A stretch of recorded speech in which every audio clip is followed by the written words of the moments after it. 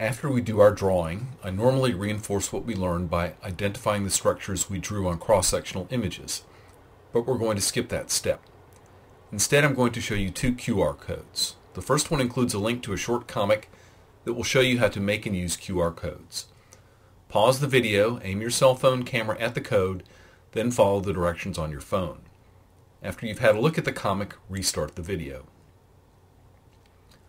Welcome back. Here's your next QR code, which is linked to a laryngeal anatomy quiz. You'll learn how to make an interactive self-grading quiz like this in the next scene. But for now, pause the video, aim your phone's camera at the QR code, and complete the quiz. For the fourth question, hold your phone in landscape mode.